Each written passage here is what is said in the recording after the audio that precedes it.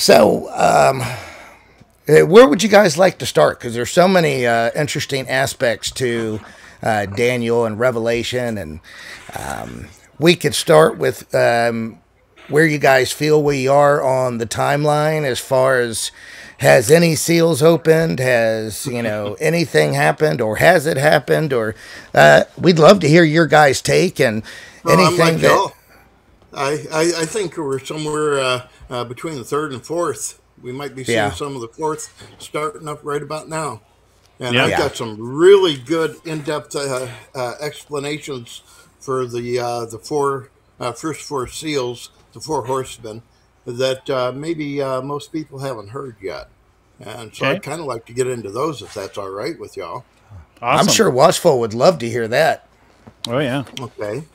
I'm listening to you guys. I'm getting more coffee, so I'm listening. Go ahead. Sure. I start with Revelation 6:2, the white horse. In the Strong's Concordance, the word bow comes from 51:15, and it's toxon, which is bow, apparently as the simplest fabric. Bow. Fianco or arcus in Latin would be an archer's type bow. A fianco o plow, or a bow weapon, is what it would be in the Greek. But some theologians tried to say that toxon was related to toxic, which means poison-dipped arrows. However, even the English says absolutely nothing about arrows. That's right. So that's not even included. So Strong suggests the simplest fabric until someone decided to correct his decades-long research and change the print in the newer books, the newer Strong Exhaustive Concordance, to say not exhaustive, a bow. Just concordance. Remember, they changed it. We were just looking it up. And it just says a bow, which implies a weapon. But in the original one, I don't know, Ryan has a picture of my Strong's Concordance and where I had highlighted 51:15, which I'll read it real quickly. It says 51:15, toxon, from the base of 5088, a bow apparently as the simplest fabric, bow. Now, when you think of the simplest fabric, a bow, take a little piece of fabric. Now, what if that fabric is right here and has a couple loops around the ears? So that white horse quite possibly could have been referring to that particular bow. And it also says, and to him was given a corona, which is a crown. As you know, there was a certain ailment, shall we say, that refers something to a corona. Sure. Well, where he gets the corona from is the Latin Vulgate. It's two different crown, diadem, and looking back at the Latin Vulgate, that word that they actually used for that was corona. I believe that Satan always chips away at the edges of language. He may not be allowed to change the Bible, but he can sure change our understanding of what a word is. Well, yeah, and Christopher and I kind of have these conversations back and forth sometimes on, and I've made this point before on hermeneutics and the biblical keys to interpretation. You know, most people, those sound really good. And it sounds like the heart behind them is legit. Like hermeneutics, the whole point is so that we have rules by which we can agree. That's the point of hermeneutics. Same things with the biblical research, the principles of research and interpretation. You know, like there's rules like all scripture interprets itself in the verse and the context and where it's used before. Things like that. Amen. We wanted to bring that up too. Glad that you did. But those, we have to remember that those are man-made rules. We use those because we come to an agreement together to use them. So their authority is actually limited. because the scripture says, I think it's in 1 Peter 1:21 or 2 Peter 1:20-21. It says, knowing this first, that no prophecy of the scriptures of any private interpretation. Private interpretation is one's own interpretation. So when we make up rules by which to interpret the scripture, we're making up our own interpretation. And those can be your own understanding. Correct. Exactly. And those can be dangerous. And this is and the reason I bring this up is because what we're handling right now is a really good example where the hermeneutics and the rules of interpretation can actually bite you in the butt.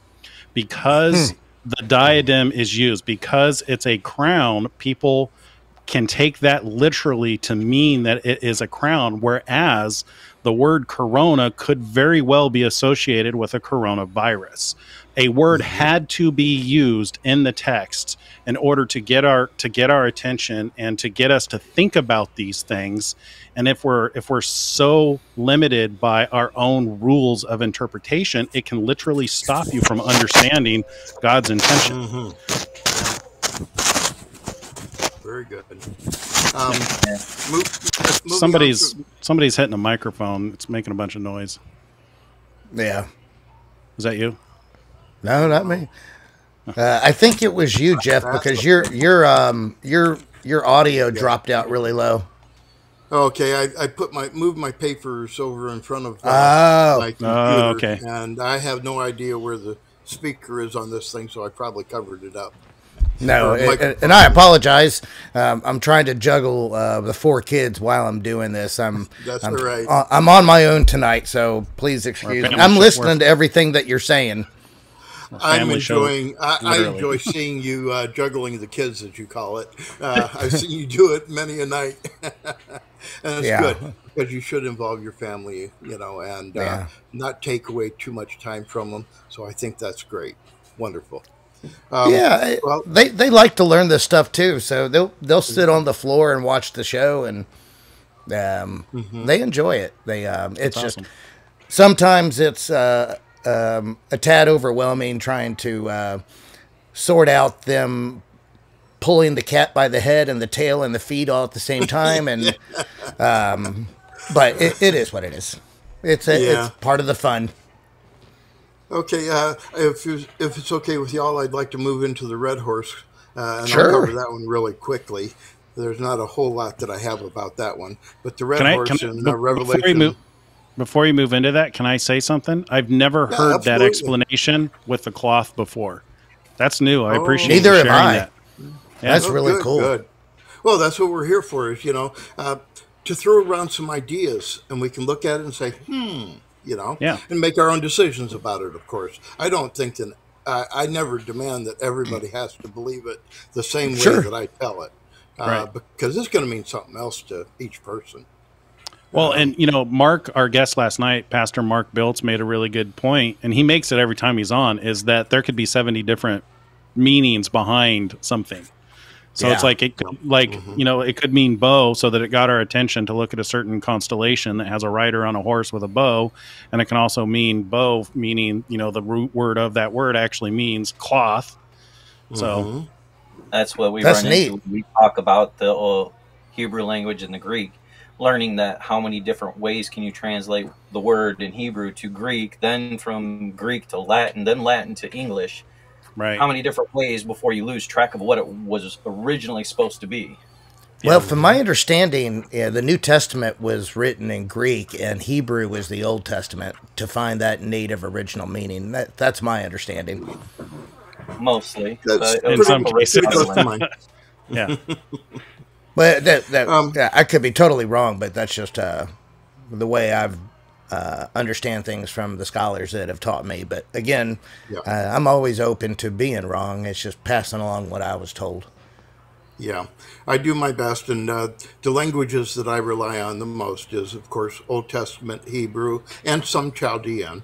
But then for the New Testament, I always go to the Greek, and every now and then I'll slip in something from the Latin, because it'll give us some ideas, further open up the meaning of some of the words.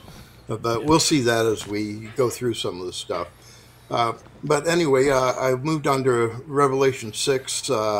verse 3, the red horse.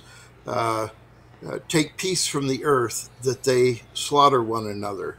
No mention of war.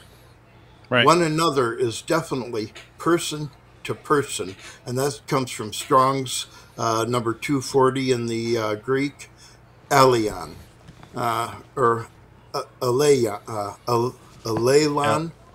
El Elyon. Pardon my pronunciation. Yeah, which is one person and another single person. So it's and to him was given a great sword. But we've got to remember that the word great does not necessarily always have to mean great in strength or in size.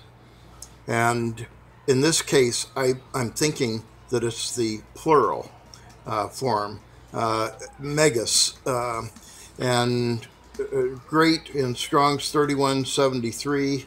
Megas includes the prolific forms, both the female and the plural, which is grandice. Great, if in plural form, is great in number. Let's see. So he's given a great sword. It's great in number. But the word for sword that they used was machaira. Now, a machaira is like a dirk. That's an Irish or Scottish knife that is basically a small knife, and it's made for puncturing. They were often called kidney knives for close combat. So it was a puncturing device. Now, if you think back to the time of John when he was writing it, what word do you think he might use for a syringe? A dirk. There was no word for it. So he would call it something a small and device. Pointy. Yeah, small and pointy. So machaira, a knife, a dirk, a small stabbing knife, or Merriam-Webster, a long straight dagger, not a curved. It's of Scottish origin, and it's used in close hand-to-hand combat or person-to-person. Now, I happen to think that since it talks about the machaira, the smaller blade or puncturing device, I think that might be a closer understanding than what it seems to say by calling it a great sword. Right. It's great in number, and believe you me, there were a lot of them used, of those syringes. Yes, there was. So I think that could have been our second horse. Agreed. And then it moves on from there. Well, I have here also. So a big broadsword is out of the picture. And the Greek, if they wanted to portray the really big broadsword, they would have called it a padiaspathia or a ramphaia, not a machaira. The machaira is a very small knife. And as a matter of fact, Peter, the same word was used in the Greek, machaira, for when Peter took that sword and he lopped off the ear of the priest's Roman servant. Priest.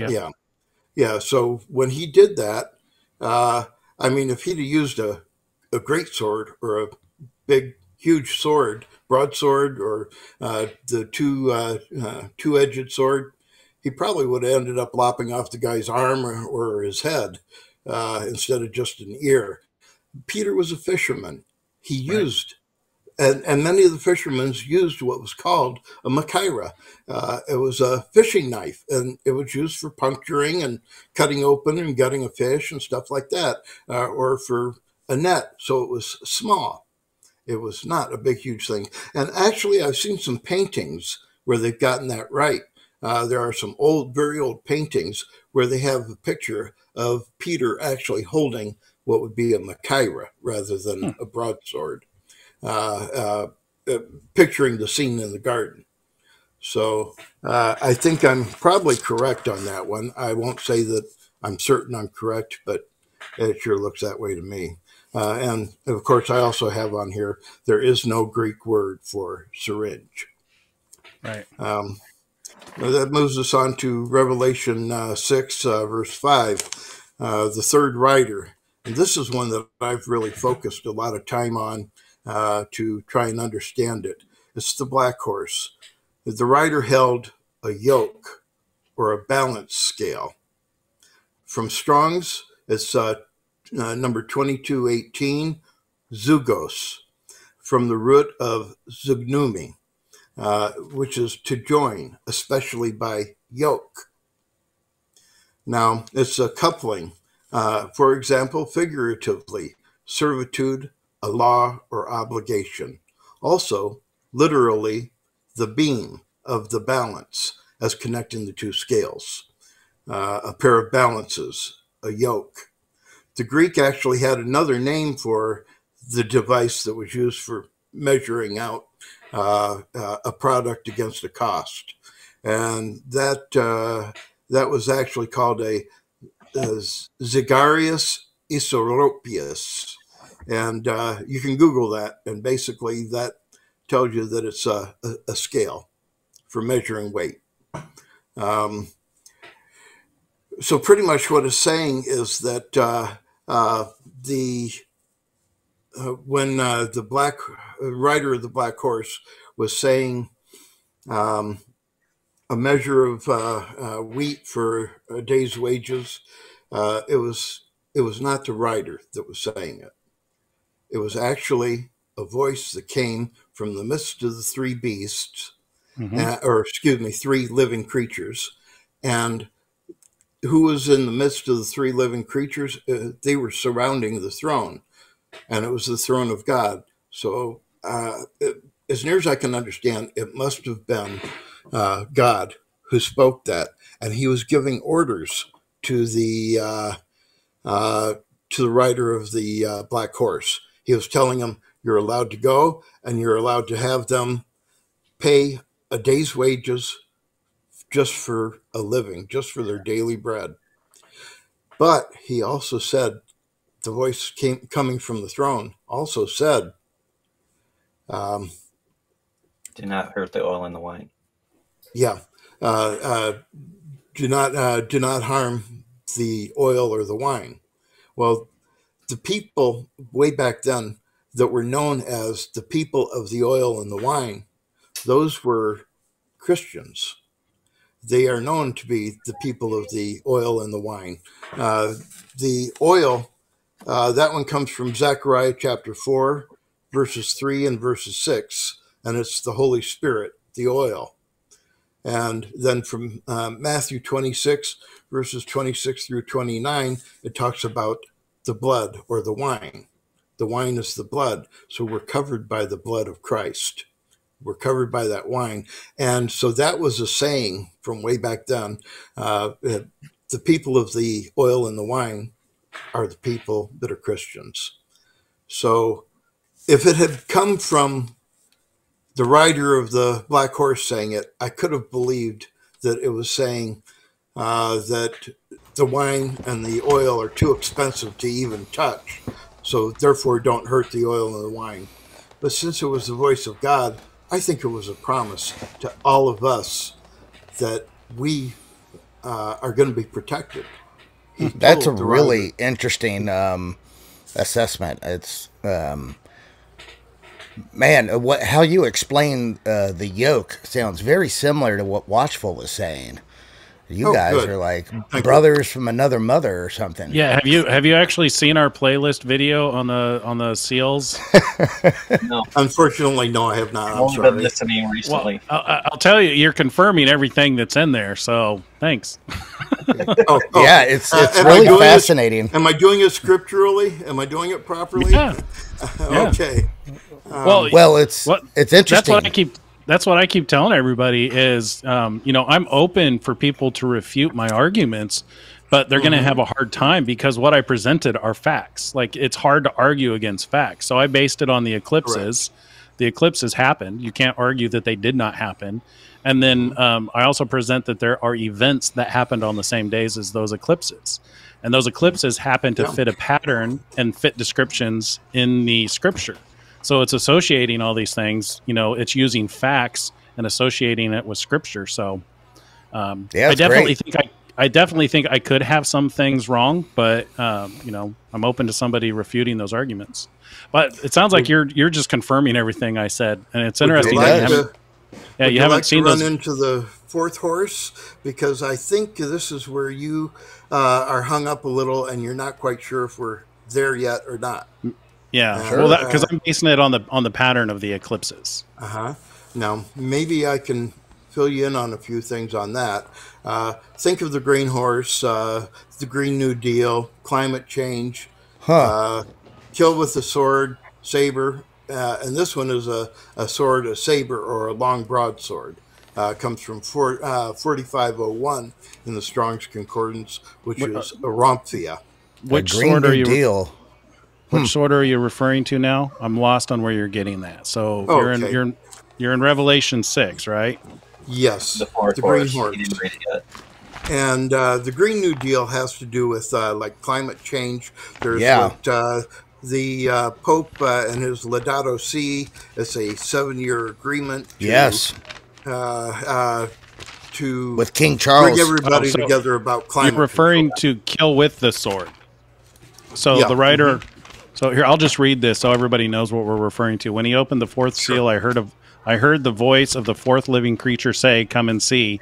So I looked, and behold, a pale horse, and the name of him who sat on it was Death, and Hades followed with him, and power was given to them over a fourth of the earth to kill with sword, with hunger, with death, and by the beasts of the earth. So the sword you're referring to there is that the phrase "to kill with sword"? Yeah, and that could be war, but it also includes things like climate change. It includes the creatures of the earth. That could be like from bats, or it could be polar ice melting and releasing ancient viruses that we have no protection from. It could come from so many different directions all at once. Right. But I really like that Green Deal. Well, you know, something I've never said on this channel before, but that I've been considering it. I just haven't had time to follow it up. Is I've wondered if the climate change isn't the strong delusion that's sent, because if you see the damage that it's causing and how delusional people are in regards to climate change, whether it's the strong delusion that's mentioned, I think in Thessalonians, or not, it's a delusion. It absolutely is. That's a really good point. One more thing I'd like to bring out about the green horse. You consider the Islam; their flags all have green in them. Yeah, right. And that brings in the part about the sword. They use one of those long, curved sabers, which is a Romphia, or Romphia, which is the word that was used in the Greek and came from Strong's Concordance. So that also relates very closely. But I agree. The whole thing is non-believers, upon death, what happens to them? Where do they go? To the hot place? Hell. Yeah. So with it being the writer being death and hell follows closely.